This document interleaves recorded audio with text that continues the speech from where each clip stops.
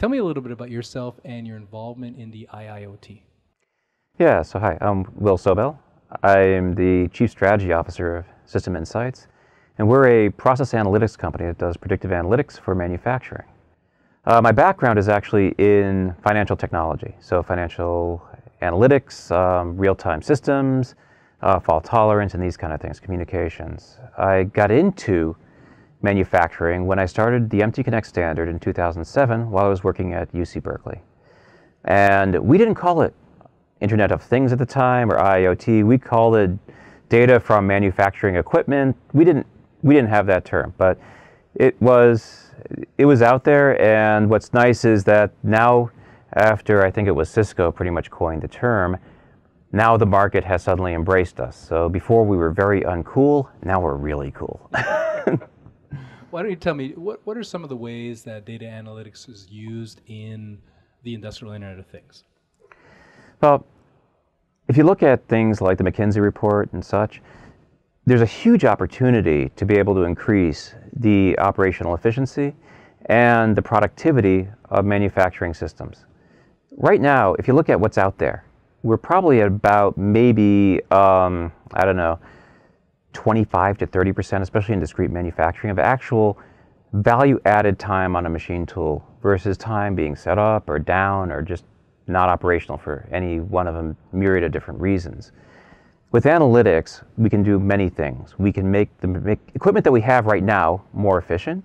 We can make the processes more efficient. We can increase our automation so that we can actually produce more things and increase the ability to reshore jobs in the US and increase output, increase agility as well.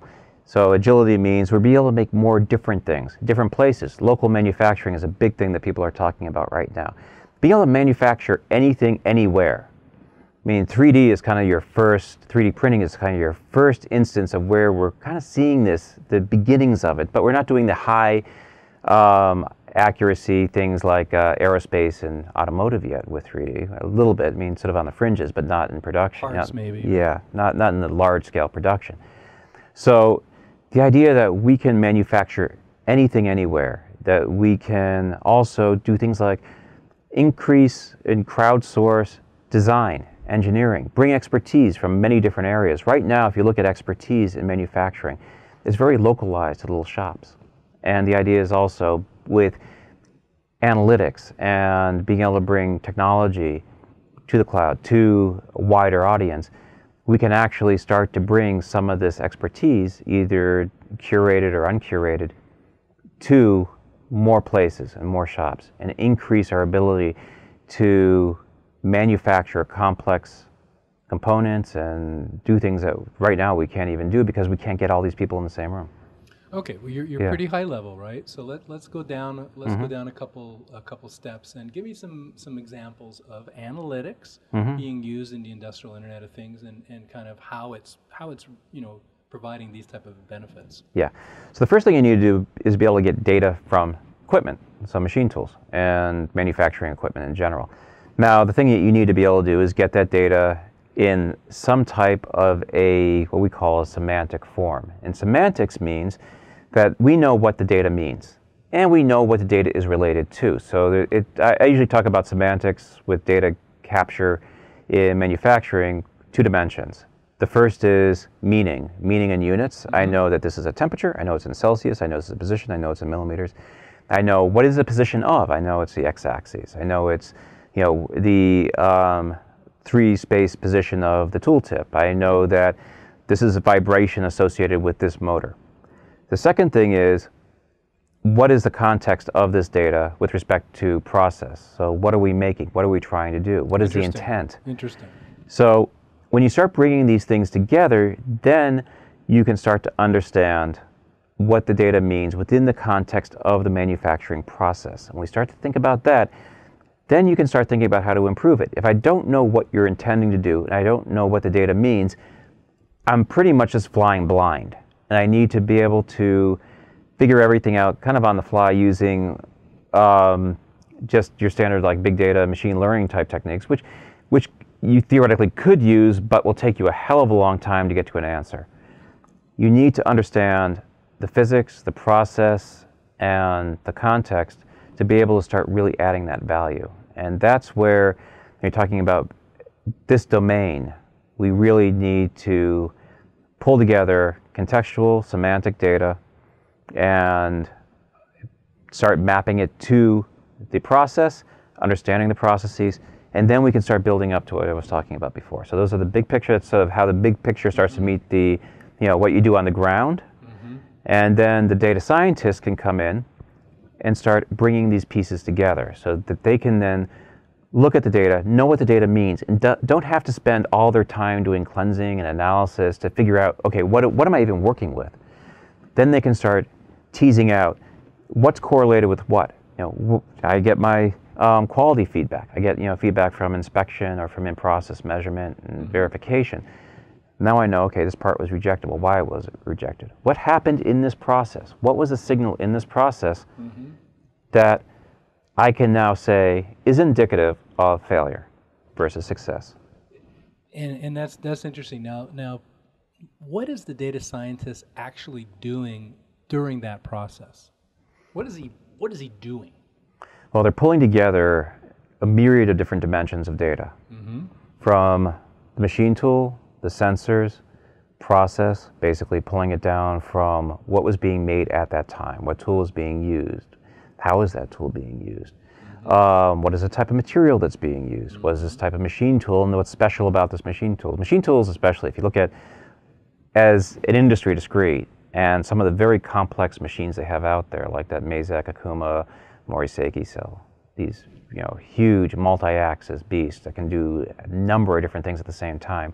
Teasing apart what's actually happening in that machine and how that relates to the process and how that signal all maps together is a very complex thing. And that's what they're doing. That's what they're doing. And the teasing process comprises of what? Understanding the domain, doing multidimensional, basically putting this into a multidimensional cube, and then slicing and dicing it, and then using various different, pretty much learning techniques to be able to correlate the various different signals and outcomes with what happened. Now you have to do it along a time dimension as well, because you're not just looking at like a single point in time. Right. You're doing it over an entire range of history. So you have to be able to tie it all together throughout the entire span. We do a lot of signal processing, basically looking at the various different shape of the data coming through and looking for those shapes and how those map in, and seeing if there's deviation in shape, seeing if there's deviation in things like load imbalance between different components. So a study that we've just done for one of our customers where we actually looked at the way headstock and tailstock were playing together and the load imbalance, and load imbalance is actually indicative of a twist, an unequal torque. And because of that, when you realize it on this particular part, when it's doing this particular operation, you have a problem. Also, there's another one that was like a hydraulic actuation of one of the components. Basically, you start to see that there's certain things that are happening on the machine at a certain period of time, and the patterns that you see coming out of the data start to correlate with certain quality issues or certain reject issues, even sometimes way downstream. And it's just figuring out how to tie it all together. And that takes, the thing is that you can't go at it without knowing about manufacturing. You gotta know domain. A lot of the guys we have doing this are data scientists, but they're also mechanical engineers. They know manufacturing. So it's combining, it's really the confluence of data science and mechanical engineering. And the bringing together those two domains to be able to understand what happens and how the data then is related to the signals that you're getting off of this machine. Because a lot of times when you start looking at it for the first time, it just looks like noise. You got to turn the noise into information, and that's their magic. And to be able to do that, you have to really understand what you're looking at. I won't even understand it that well because I'm not a mechanical engineer. But this is kind of the stories I hear. So from seeing that whole transformation process, you understand just how hard it is to be able to do this and what a level of expertise it takes to be able to get that value out of the tons of data that they're dealing with. I mean, we get huge amounts of data flowing into us on a minute by minute basis. Sure, sure. All right, let's pop up a little bit. I'm a company. I'm approaching data analytics for the first time. How should the company get started? Well, one of the things, I mean, first off, whatever domain you're getting into, I would say understand the domain. Understand what it is that you're working with. In other words, don't just look at it as sort of an abstraction, but look at it as do a deep dive. Okay. First thing. So do a deep dive and understand the processes and everything that's going on around that. There's a lot of tools out there right now. First off, I mean, I tend to push standards because standards, I think, are a great way to be able to get data with defined vocabulary. Gets you going quickly because you don't have to reinterpret everything and go start from scratch. So there's a lot of work going on to try to... with standards then? Yeah, standardize. Understand the process thoroughly, do a deep dive, start thinking about standards or looking at standards, see which ones apply to you. Yeah. And then there's a myriad of really great tools out there. And we just did a webinar for the MT Connect Challenge, which was for universities, on like a toolkit that's in R for handling like MT Connect data. And we do a little demonstration of how to use it. So there's a huge amount of resources out there. If you look at like AWS and IoT Cloud, now I think Oracle has one. Everybody's got their IoT platform. And they're all sort of similar in the same, they have the same, data ingress capabilities and storage and some analytical layer, whether it's a Lambda type of thing or whether it's various different machine learning tools. They all have those capabilities. So I would take a look at how to easily get data in, use these technologies that are out there, the cloud platforms that are out there and the IoT platforms, and then start figuring out what the value is. So okay, let's even pop up higher. The first thing you need to know is, what are you trying to do?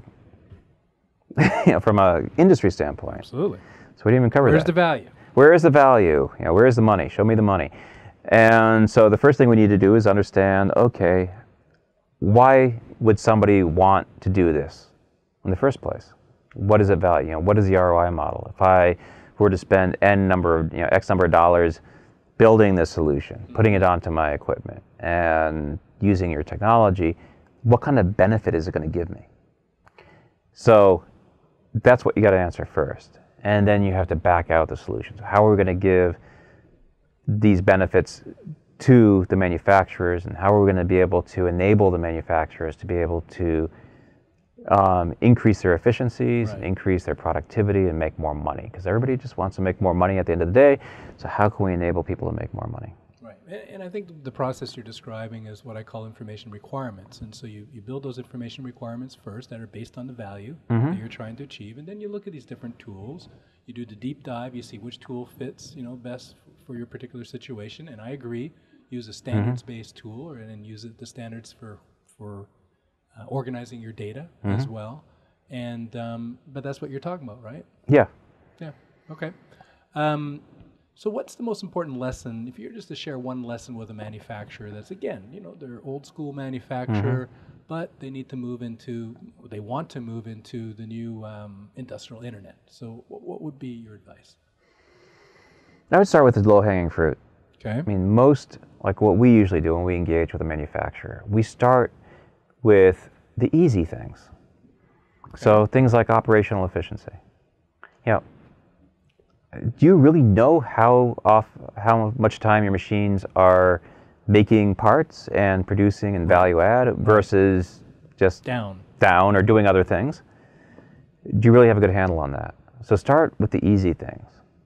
And then once you can succeed with the easy things, then start getting into the more